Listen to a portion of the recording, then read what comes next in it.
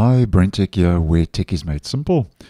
So we have a new dev channel inside a preview build, 26,200.5622, which rolled out with the update KB5058.512, and the dev channel now is where Microsoft in effect is testing this year's annual feature update, Windows 11 25H2. So a lot of the features in the dev channel should be rolling out with 25H2, but in this week's build, a lot of these features are actually already coming to the stable version. So it's going to be interesting to see how they proceed with 25H2 going forward. Now, just a quick overview as to the new features that have rolled out with this build. Microsoft says it's beginning to roll out a new text action in Click to Do, draft with Copilot in Word.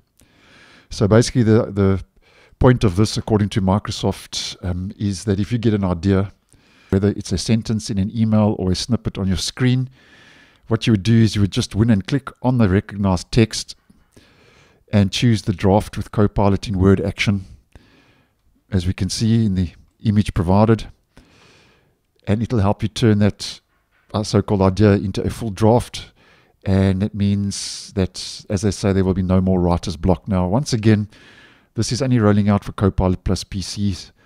So once again, there's no surprises there, and that's where Microsoft focus is. So you would also need a Microsoft 365 Copilot subscription that is required for this feature. Now, the next new feature in the dev channel for this week is quick machine recovery. And I posted a video on this earlier today, which I'll leave linked down below in the end screen if you want more info. But just a quick recap for this video, quick machine recovery, according to Microsoft, is designed to help Windows 11 devices recover from widespread boot issues by applying remediations through the Windows recovery environment, WinRE. Go check the video out for more info. And then the next one is about introducing multiple dashboards in widgets, where Microsoft mentions it's adding support for multiple boards so that you can have more space for your widgets. So with the introduction of the new navigation bar here on the left, as you can see, you can switch between a dedicated widgets dashboard and other integrated dashboards like My Feed. So obviously that's your news feed, and I actually think that's a nice idea. And the next one is Microsoft says it's trying out showing recommendations from the Microsoft Store app within the Open with three-dotted menu dialog.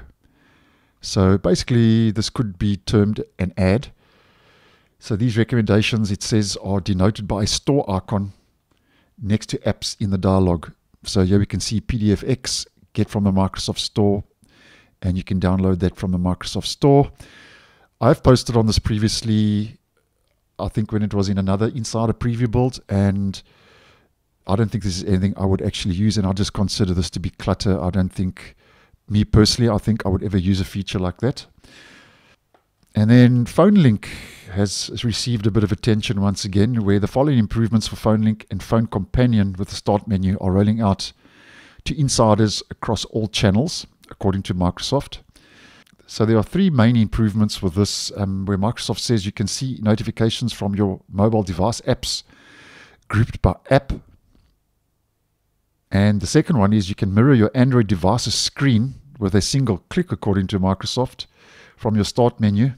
So what you would do is you would click on your device's icon or access the option from the footer menu to quickly launch device screen mirroring, which will be down here in the three-dotted menu if you click on that option. And then the third improvement, your iPhone memories, Microsoft says, are now accessible from the Start menu. So Windows iCloud app users can see recently synced photos and quickly access their iCloud photos all within the Start menu. So Microsoft really focusing on this Start menu companion, which has already started to some extent or the other rolling out to the stable version of 24H2. And just on a side note, screen mirroring, Microsoft says, is only supported on certain Android devices. So just take note of that. And here's another little change for Copilot Plus PCs, where Microsoft says it's made some improvements to make the search box at the top of settings more centered. And then they're also rolling out a new device card for settings home for Windows insiders signed in with their Microsoft account and in the United States. So this is region specific. Microsoft says it provides a quick snapshot of your PC's key specs and usage. And from the card, you can also jump directly to the settings about page to see more detailed information about your PC. And then over and above those new features and improvements for the dev channel for this week, there are a couple of fixes where there's fixes for search, the start menu, file explorer, task manager, narrator voice access settings, and a couple of general. And then we've also got some known issues because obviously dev channel is still early days, so known issues are expected. So thanks for watching, and I'll see you in the next one.